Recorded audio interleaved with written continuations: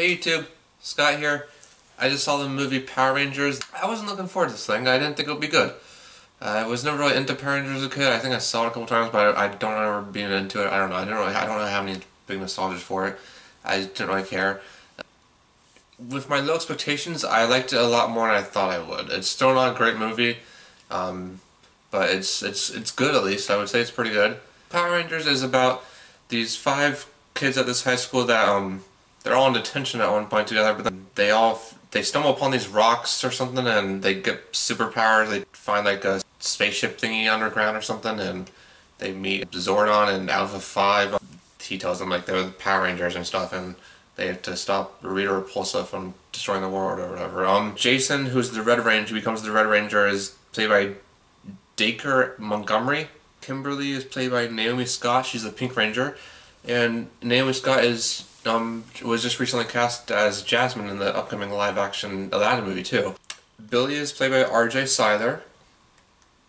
He was the Blue Ranger. Louis Lin played Zack, the Black Ranger, and Becky G played Trini, the Yellow Ranger. They're all fine for the most part, pretty good.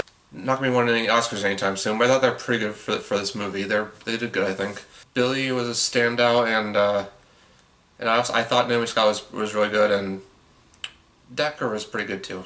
Started off not thinking that. I do have to say the intro to this movie was really weird. It involves a cow. I'm not going to spoil it, but if you've seen the movie, you know what I'm talking about. It's very weird. I did not care for that part, and it kind of got the main guys off on a bad foot with me. He was kind of down to start off kind of unlikable.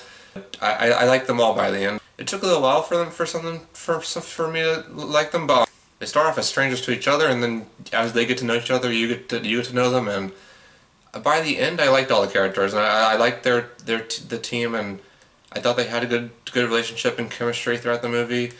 I like the more silly aspects to it. All the weird Power Ranger-y stuff is pretty silly and kind of over the top, but I was into it. I mean, they maybe could use more of it, actually. I liked Alpha 5, who's voiced by Bill Hader. I thought he was really good. Zordon was cool. And also, I actually really liked Elizabeth Banks as Rita Repulsa. She was definitely really over the top. You can tell she was having fun with the role, but I was into it. I thought she was menacing and creepy too, while being silly and weird and stuff. But I don't remember specifics, but like in general, I thought a good handful of the dialogue wasn't very good. This movie has probably some of the weirdest product placement you've ever seen, though. It's for Krispy Kreme. It's bizarre. I'd heard of it before, but I didn't exactly see what exactly they're going to do with it. And it was weird. It's a very central plot point to the movie. The movie doesn't really have much action till the end. They only get in their suits like towards the end of the movie, and there's one big battle at the end. That's the only action you get. I was fine with that. I mean, this is definitely an origin movie for the team, and do a good job setting up and building their relationship and the team as people before they go into action. I think the movie took its time, and I think it was good that it took its time doing that. And when it came, the action was really good, and it was fun. It was very crazy.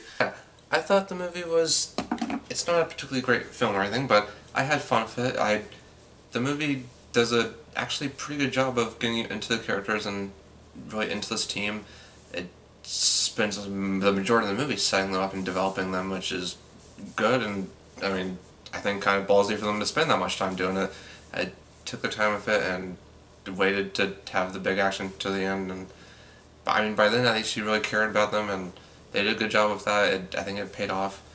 There was an event that happened towards the movie that kept me emotional, so I'm proving that I care about the characters. And I would be definitely into seeing a sequel. I'm surprised by how much I did like it. I think the suits look really cool. The movie visually looked really cool. It tries to take itself a bit more seriously for parts, and parts are more silly and over the top, which may not work for some people. But I thought I was fine with it. Overall, I think I would give Power Rangers a B.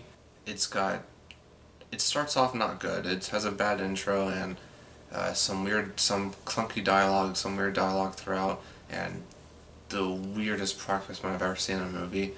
But it was actually kind of good characters, and took its time setting up the characters and really developing them, and then the action at the end paid off, and it was really fun, and the actors were good and characters were good, and and because of that, I was surprisingly much more into it than I thought I would.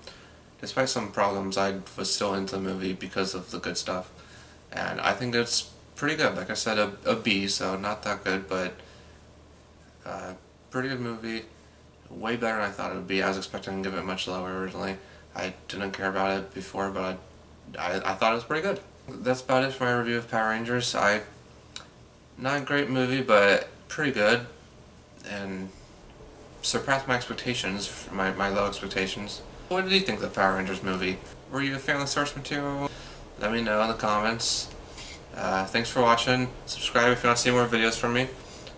Like it, and bye.